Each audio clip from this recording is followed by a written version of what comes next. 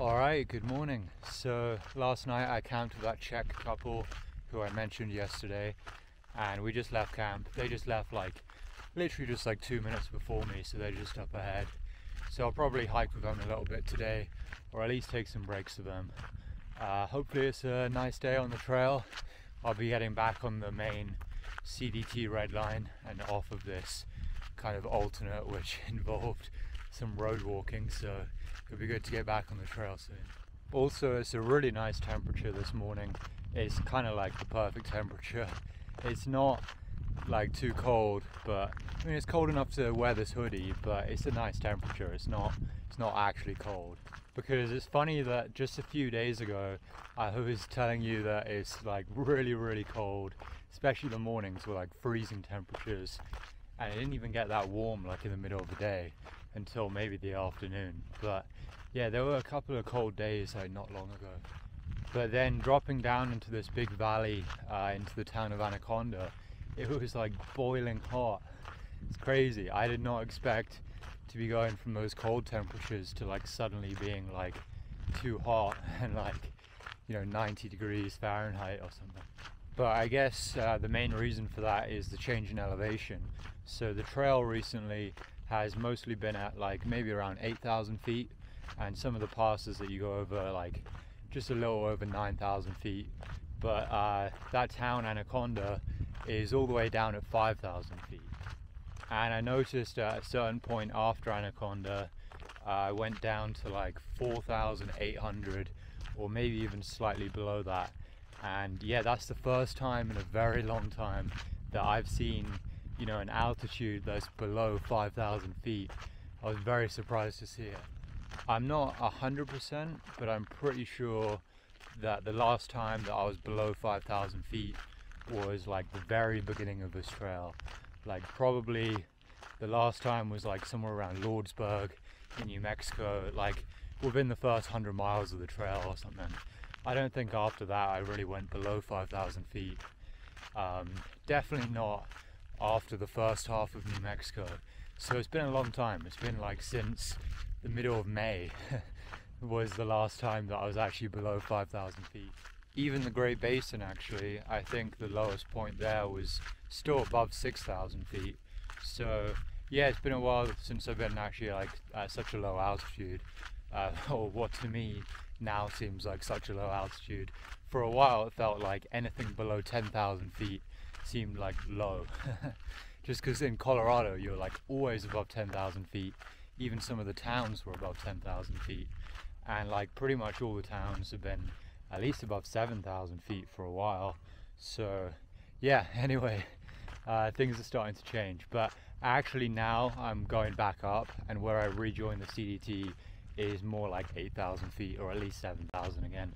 So yeah, and I'll probably be at that kind of elevation profile for a while, at least above 7,000. But I know where the trail finishes, Waterton Lake, is maybe the lowest point on the trail, or it's the same altitude as the very beginning of the trail. I think it's 4,200 feet. So yeah, anyway, that's what the elevation profile is looking like, or at least the altitude is looking like.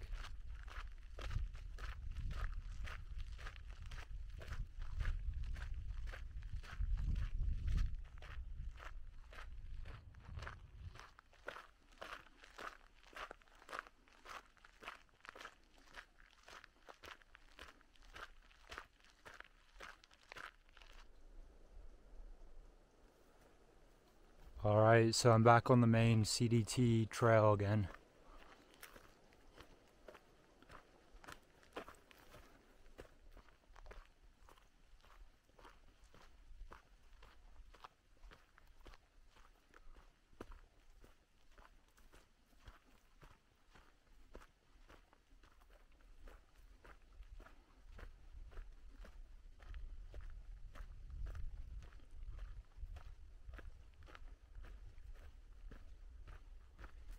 So I was just looking at the maps, and I realized that from where I camped last night, so where I started the day today, it was pretty much exactly 400 miles. Give or take a couple miles, but pretty much bang on 400 miles to Canada. So yeah, feel free to place your bets on how many days it takes, including today, all the way to Canada, but I'm hoping it can be less than 2 weeks.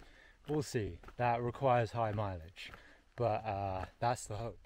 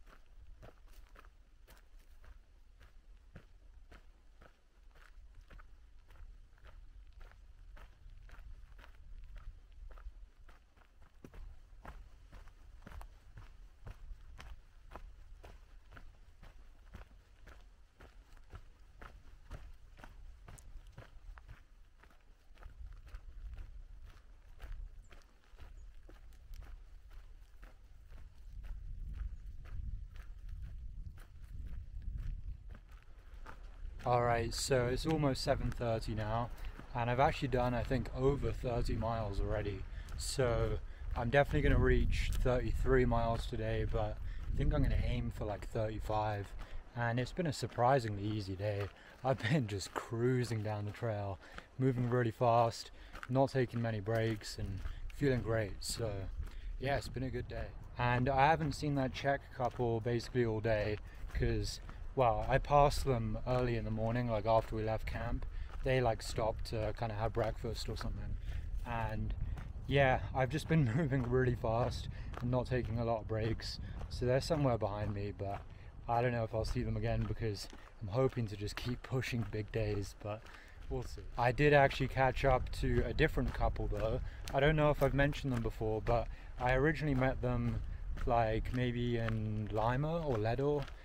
Veggie and Karma, and Veggie and Karma are a couple, and they've actually both already hiked the CDT before, so this is their second time hiking it, and they're really friendly people. But yeah, I just passed them not long ago, so might end up camping near them, or I don't know, I'll probably see them tomorrow. But yeah, so pretty solid day, nice day just cruising through the forest. Probably gonna hit 35 miles today, definitely 33, and I'm gonna aim for something similar tomorrow. Hopefully I'm feeling as good as I am today tomorrow, so we'll see, but I'll see you guys tomorrow.